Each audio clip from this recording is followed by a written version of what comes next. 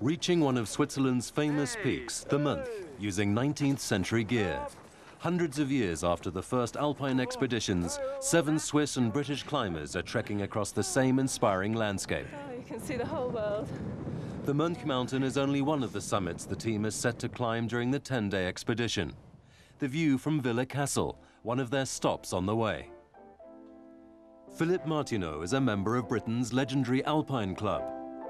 2 of his ancestors scaled these peaks in the 1850s. This is the ice axe I shall be using, and one of the things we're going to be learning, I think, is what great advantage we have with the modern equipment that we have today over at the pioneers, and I think we're going to be gaining in our respect for them.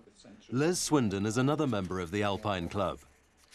Over the last 35 years, he scaled all the Alps' 4,000-metre peaks.